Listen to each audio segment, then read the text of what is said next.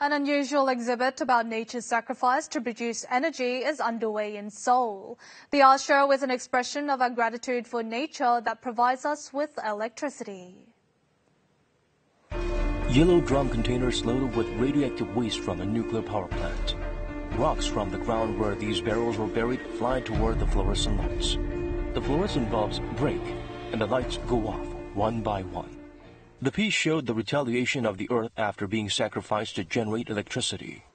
전기는 눈에 보이지 않았고 눈에 보이지 않는 것들을 만들어내는 거대한 공장이 너무 인상적이었고 그것을 한번 작업으로 만들어보고 싶었습니다.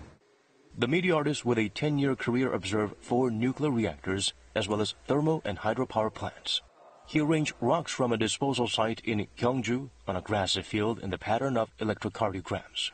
Water from a power plant is frozen and shaped into a chandelier to play a drum. 실제 우리가 그 고마움을 못 느끼고 있지만 그래도 그 전기를 이제 앞으로 사용하면서 또 아껴 쓰면서 그 아껴 쓰는 자체가 앞으로 우리 미래 또 우리 다음 세대에 남겨줘야 할 From the production of electricity at power plants to the disposal of nuclear waste, this exhibit highlights how valuable energy is and how we should be thankful for nature's sacrifice.